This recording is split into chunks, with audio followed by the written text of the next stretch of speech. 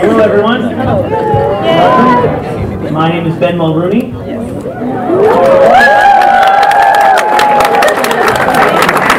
Thank you for allowing me to MC this today. We're going to get right into it because I know you guys have a busy day, and I know our guests want to get up here as well. So 4 years ago, Flashpoint exploded onto Canadian television, and over the last 4 years, the award-winning smash hit series blazed a trail for Canadian productions to come, proving that if you make great television, Canadians will watch. And over the 75 episodes, I believe it's averaged 1.5 million viewers in Canada each and every day. So that's a great. The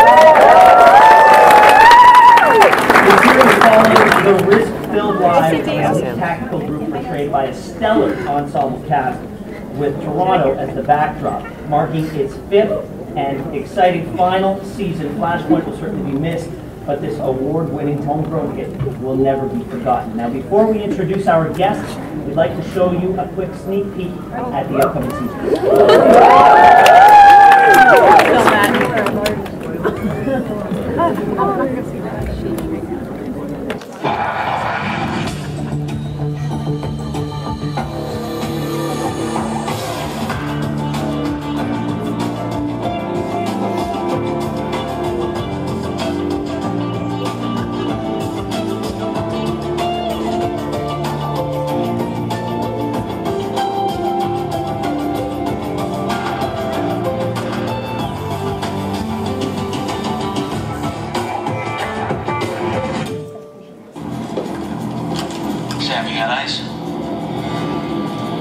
In position, I see him.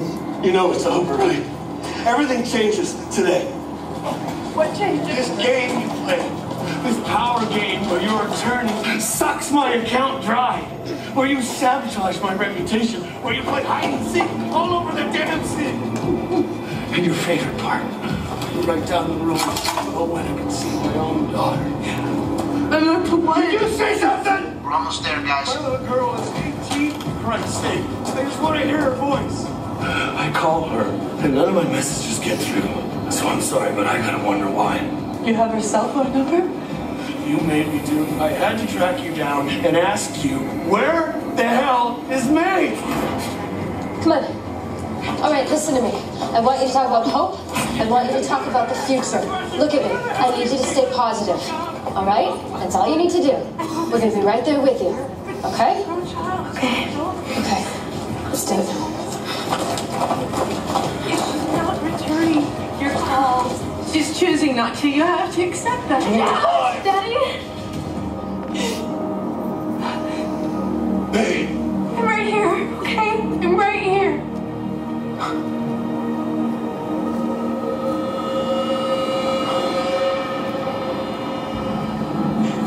Look what you've done! Look what you've done! The cops again! You bitch! I need you to get him to focus on the two of you. Okay, please, Dad, just let her go. It'll be just you and me, and we can talk as much as you want. I have survived! I have pulled through! And anytime I think I'm close, you do it again! Dad, I want to hear what you're feeling, okay? Why don't you tell me? When will it be enough? When? Tell me! Ed? Put this down and play. What do you want? You want me to get off? What are you doing? You have to stop. May, when we shoot to kill. It's a last resort. Can't you just shoot him in the leg or do something? It's too risky. He can fire by reflex. Don't give up on words. I'm gonna die, Michelle! We're not making it happy! We're not worried for you! CR2, stand by. Oh my God. Copy.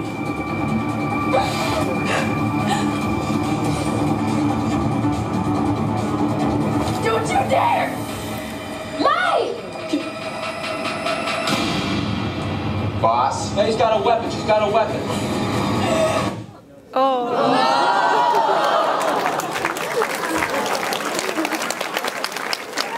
Please welcome to the stage Flashpoint David Paetkau, Sergio DiZio, Olunike Adeliyi, and co-creators Stephanie Morgenstern and Mark Ellis.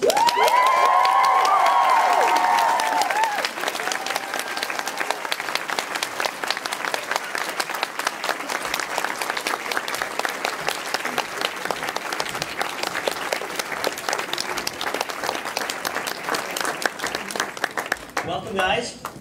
Nice to see you again. There are no doubt a lot of questions in the audience. I'm just going to ask probably the most general question, and I'll throw it to all of you. Whoever wants to answer is, what can these guys and what can Canada expect from this 5th and final season? I think, knowing that this was the final season, we just pulled out all the stops. We wanted to take the team to some new extremes. We wanted to explore some of the themes that we opened up 5 years ago and bring them to some kind of resolution. We just knew that we wanted to go out with a bang, and you know, the show is such a smoothly running, just a beautiful piece of clockwork, and the teams that we get to work with are so much at the top of their game that there's nothing they can't do. We really leaned really heavily on our very brilliant designers and crew, directors, all the way through 5 seasons of Flashpoint, and so we built up to a season finale in the last 2 episodes that was really going to make them hate us for everything we were asking them to do. And but they rose to the challenge, and I think you guys will be blown away by the last 2 episodes. Well, I've seen this first episode. It's a heck of a way to start the season. Do we have any questions in the audience? Right in the back. Why don't you stand up?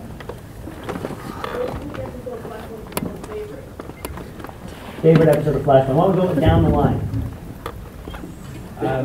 My favorite episode is Haunting the Barn, in which Adeliyi confronts his mentor who's going to kill himself at the SRU station. And to me, that episode is a passion play for the series that speaks about the human cost of heroism and what every cop goes through.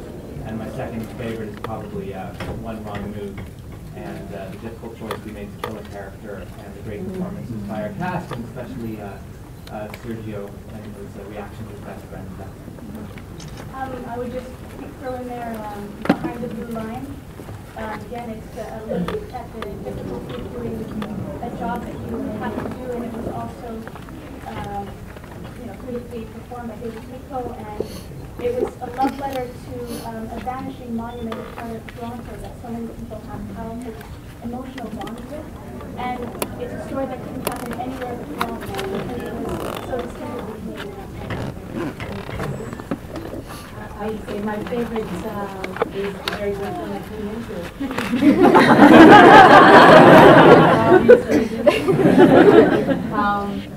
But it gave me a lot to play with.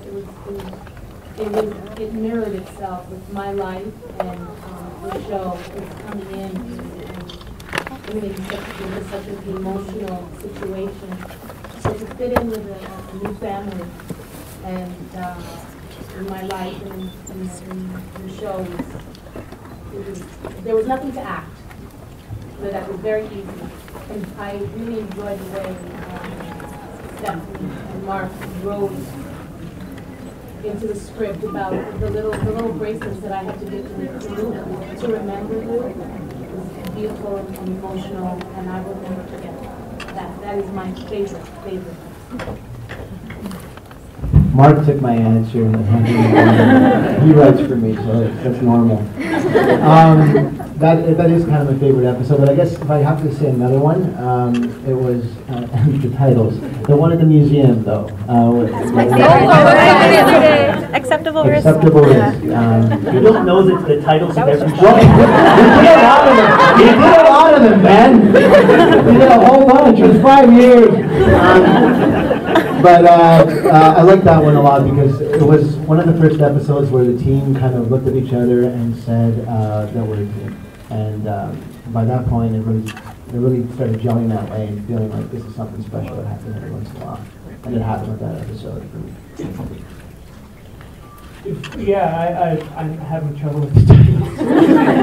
Lazy actors. They're not lines. It's the titles that are a little bit harder. But all the above, Haunting the Barn was definitely, in terms of the impact that had with the real police that we tried to emulate and respect and tell their stories. I think that really hit home with them, and it hit home with us when we were doing it. And Planets Align, I saw the other day on an airplane, actually. Someone else was watching it beside me, so I actually tuned in. 5 years. So, now that it's been 5 years, you think you guys are going to want to play cops again on another show? Absolutely. You got all the training now. You know how to hold the gun. Yeah. Don't let it go to waste. I'll miss the uniform, I'll tell you that. Yeah. Did all the acting for you. A question right here in the front? Yeah, Flashpoint is set in the real world. Since this is FanExpo and basically a sci-fi kind of anime convention, could you see your characters or similar characters in a fictional fantasy type sci-fi environment? And if so, how would you see your character play out? Well, I've always, like, you know, and characters were always written very real, which made it very easy for us to play it, which is great. But at the same time, I myself, and I think even Michelangelo Scarlatti, saw us as a superhero team. You know, like, I mean, I read the script even when I first got the job, and I'm like, this is Justice League. We're Justice League. Oh my God, we're Justice League. So. DC, not Marvel, okay. Yeah, more DC kid. I don't know, with Hugh. Hugh looks like Professor X to me. Do you have another question? Right here? Yeah, in the final season we're going to expect a lot of changes in terms of the team itself, but what kind of changes are we going to see in the personal lives of each character? Well, as you can see, there's you see there's some changes right here at this table. Since people come back, you know, there's changes that way. There's major changes for every member of the team, major. And I think that's what Stephanie and Mark did so beautifully when they plotted this. Season 5, because we all knew we were going to end it. And so I can't give away, unfortunately, any of the major spoilers or changes, but they're going to be satisfying. It's a great gift, and it's a very rare gift from how we can know when it's not a gift to you. But for us, creatively, knowing you're going to end the season, and kind of have an idea when you go back to season 2, you know, what would I do with this character at the end of the day? Where's the end of the story that I want to tell them? And be able to ramp up to that in small ways through season 4, and then to really bring those stories home and tell them in a satisfying way, and a concluding way at the end is really, really awesome. Another question? Right here in the red. Hi, yes, this question is to Dave. That episode you filmed in Maple Leaf Gardens, where you had to shoot the character and you tried your best to talk him down. How did your character go through that? And did you have any after effects afterward? Because you tried your best to talk him down, but unfortunately you had to resort to violence to talk to end the conflict. Did that affect you off stage, even though you are an actor? Well, you know, just being in that location, first of all, and you know, it felt like something special when we were in there, because I don't know if anyone been to Maple Leaf Gardens at that time, but you know, half the seats are gone, and it was like being in a museum, and but that was you know, one of my favorite episodes. But yeah, that affected Sam the most, because he should, if there was one person he should have been able to connect with, it was a fellow soldier who's been through some of the same trauma that he has. And Sam didn't pull the trigger, and he was not very happy that somebody did. So, yeah, he almost walked off the team. But for me personally, I was just happy to be in Maple Leaf Gardens. Yeah, right here. What's the hardest part about filming or acting in Flashpoint? Take 20. It starts getting harder on take 4, and then by take 20, it's really hard. Or sometimes it's just the gear in the middle of summer. Right here. So much weight. Right here.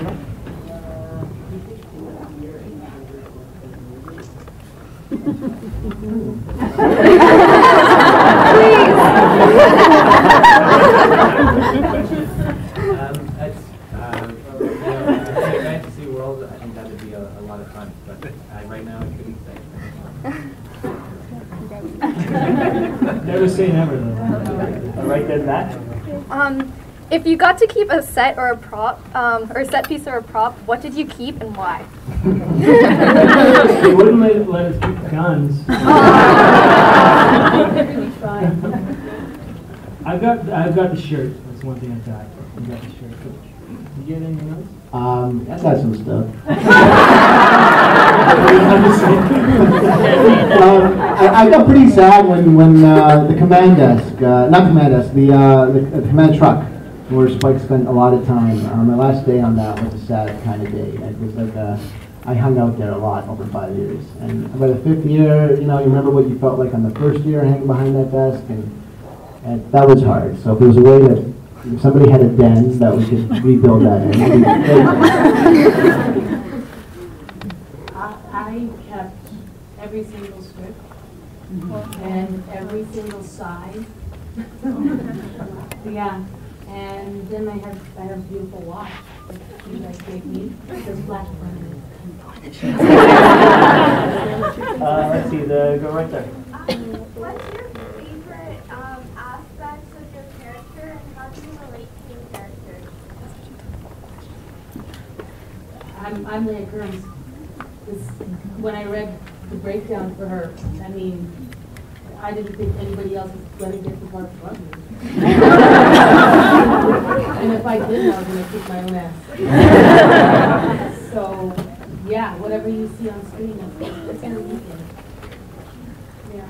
For me, Michelangelo Spike, Skylark, used, I think maybe my favorite character I've ever played, because he was such a puppy coming into the show, and I was a bit of a puppy actor coming into the show, and it was such a good energy. Like, there's a whole bunch of alpha guys on the team, and we all have guns, and we're all tough.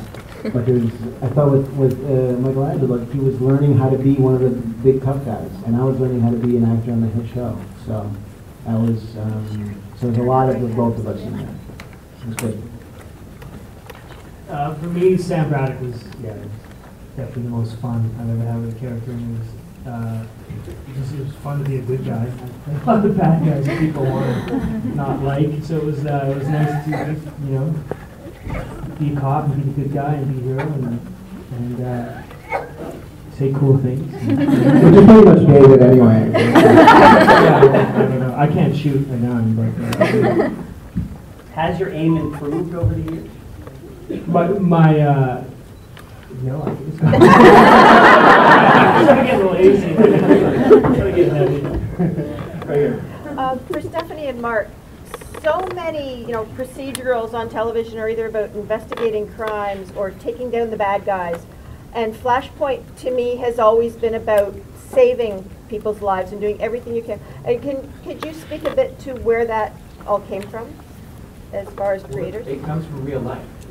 Police officers are trained to fire their guns. They're not trained to kill people. And when we started working with CBS, especially because I think the American sensibility is a little different from the Canadian sensibility. I know that we would get a lot of the time, why is it a big deal that you killed somebody?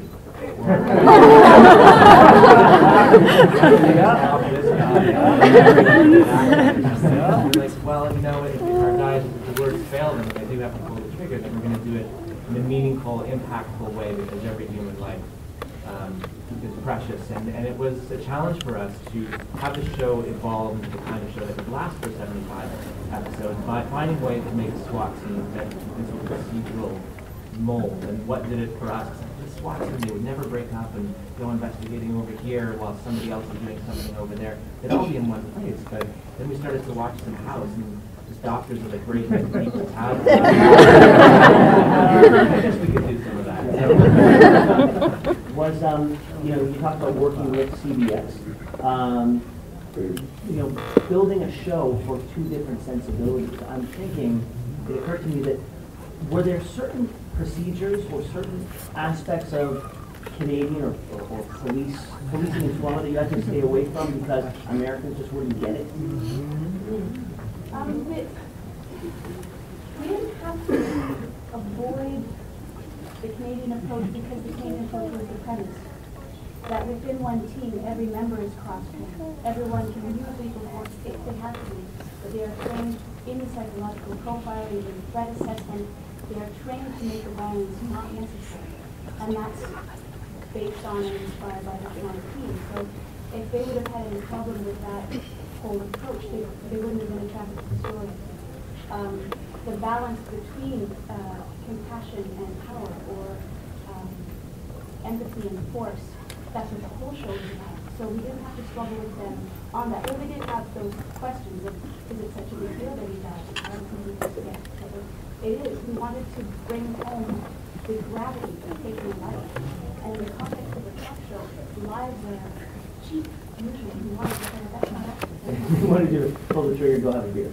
Well, in the first episode, you know, we drive straight back to that notion and that theme as we reconnected with the themes of season 1, in which we see Adeliyi have to take a shot and go through the emotional repercussions of a close call in that first episode. And so season 5 was constructed in a way to kind of mirror what we began in season 1.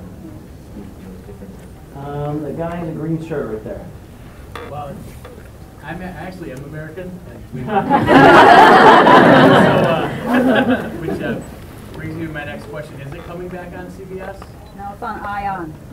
ION Network. Oh, okay. All right.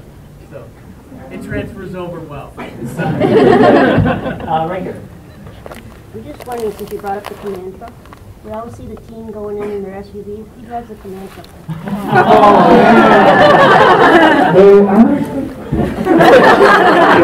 Every new director that can come onto the show would be like giving notes on the script. I don't get how the command truck is. We're getting right to class. You have your little Easter eggs that we're going to see if anyone else picks up on our things we've been getting away with that are living taking the time Right in the back there. Yeah, you. How does it feel to actually be on an iconic movie of Superman and Man of Steel? I'm thrilled. I was happy to be a part of it and happy to step on. You know, for Flashpoint, we shoot sometimes 8 to 15 pages in a day. And it was so fun to go on a big epic movie. They filmed 1 page. And I don't know what to do with myself. But I can't say anything about it, unfortunately, literally. Sign something. But it's going to be big and fun. And it was, I'm a fan, so it was great to be a part of it. Right here. Yeah, sure. It goes back to this, based on, the show is known as President based on what, a short story of the time? Is that what was the inspiration for? Based on an incident. Incident, yeah. Was there a point during the course of the 5 years where the formula you established, the core cast, as well as the plots, and also the fact you were trying to spotlight Toronto on an American network, which is very rarely done in NBC and CBS and ABC. Is there a point where you thought that maybe this might not last as long as that it did? No, I always believed that everything was possible. I never worried about cancellation. I never, we were very blessed. I think you just have to immerse yourself in the stories and tell them, and we were very proud that the show was set in Toronto. And when Bill Mustos, who was one of our 2 executive producers, went down to CBS to engage in the conversation about what they thought of the show, and they had some suggestions. And like, well, do you think you could really not be Toronto? Could this be any other town in the United States? And Bill defended our choices and said no. It has to be Toronto. It's inspired by a specific team and a specific testimony to his and Anne Marie's persistent vision in defending that story. Right here again. It seems that this is a cop show and you've been experiencing as a cop. Doesn't make you want to actually be a cop? It's easy to cross the street when you're wearing a cop uniform. When we were shooting and I wanted to go to Starbucks, just walk out, people stop.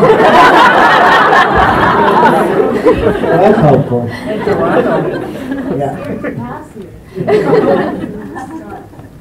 Man with the beard. He looks like the most interesting man alive. The listener? Yeah. How did that happen? No, Spike got hurt and he wound up having to go to the hospital. And guess what? It's the hospital from the listener. Isn't that crazy?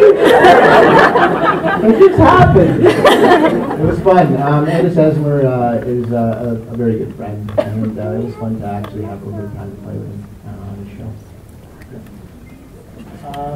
Lady right there. You guys are very close as the SRE team. How close are you guys as a cast and crew also? We're on set as well. Well, Amy and I are neighbors, but so we see each other quite a lot. But you know what? 5 years.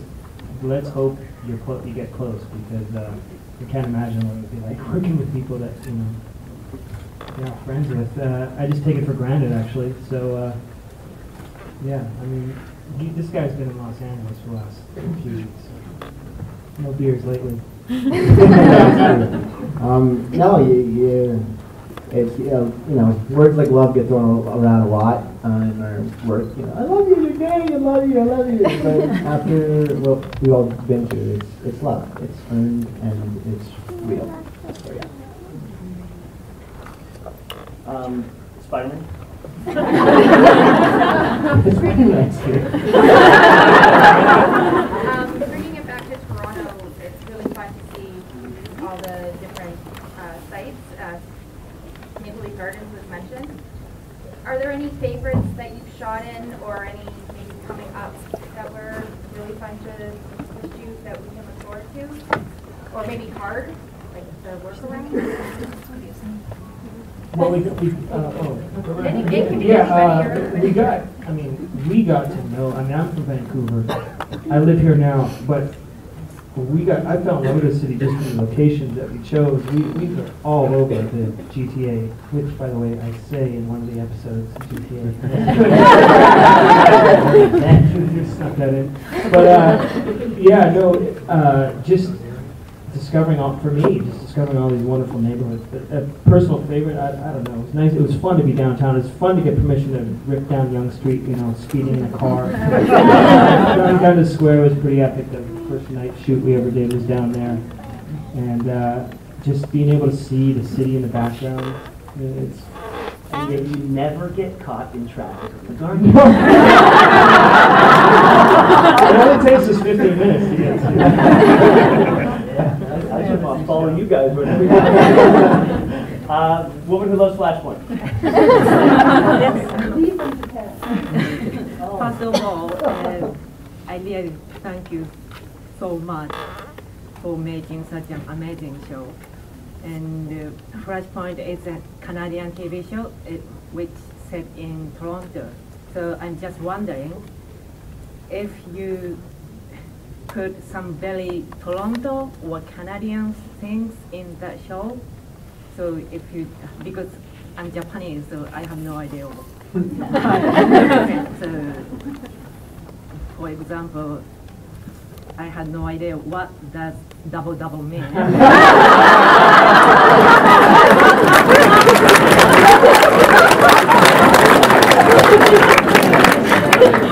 So if you did, so where should I focus on or watch carefully, which is I can enjoy? Is that basically what makes it uniquely Canadian? Yeah, what should she be looking for so that she can enjoy the Canadianness that much more? I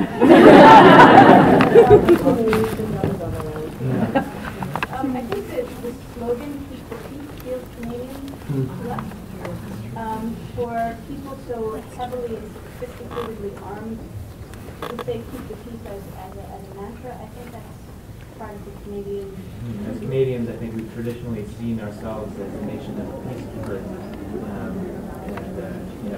we idealized this team as being somebody who wanted to go in with words rather than weapons.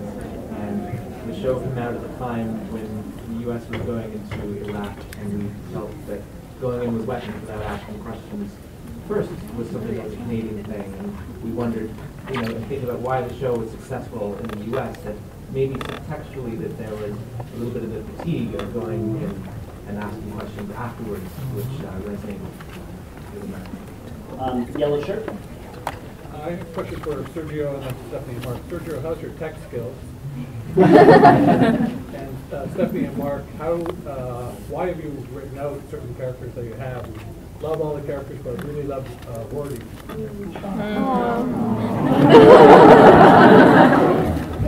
The tech skills, they got better because of the show, because I had to understand what was coming out of my mouth. They gave me a whole education and stuff that I absolutely would never have had any education. Thank you very much.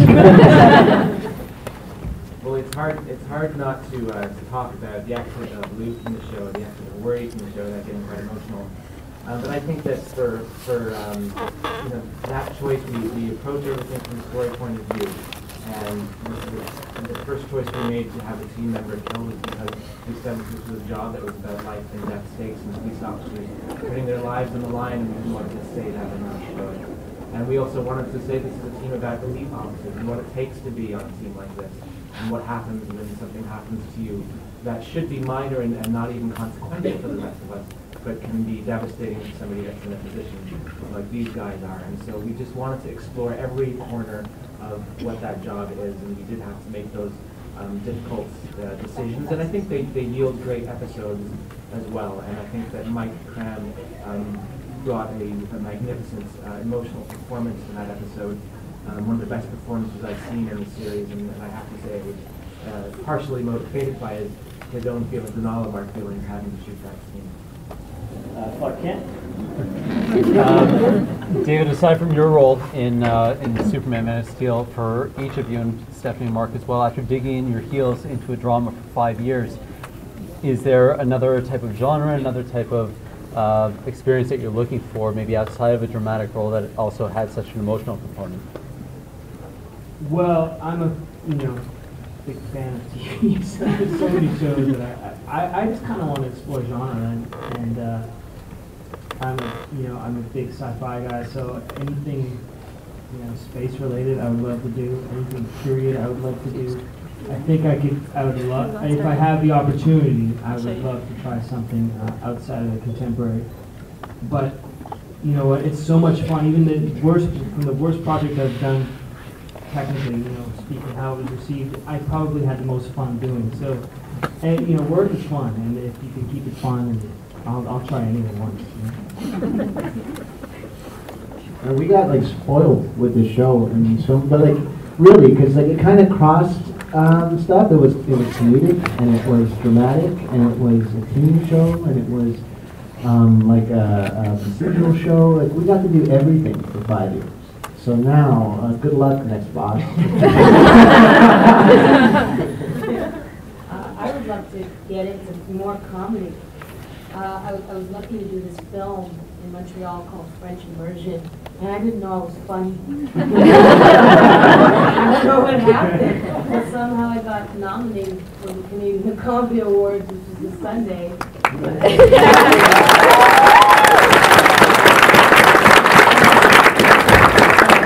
I kind of want to keep doing that Jamaican accent, see what happens. And Stephanie and Mark, what ideally would you work on? We have some passion projects that have been in the back of our minds for a long time, and we're kind of looking at those. And I used to do comedy a long time ago with a good friend of mine, Kevin White, who was a showrunner in Corner Gas. I'd like to get back to doing some of that sometime. Maybe I don't know, just go for walks and see movies. That sounds good. Yeah, pretty much the same. I can come on those walks. Flashpoint, the musical. You got a few points.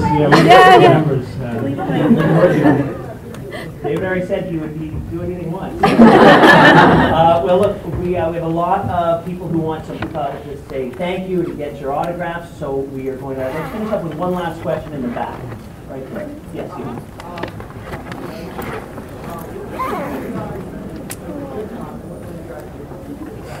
I guess we need that.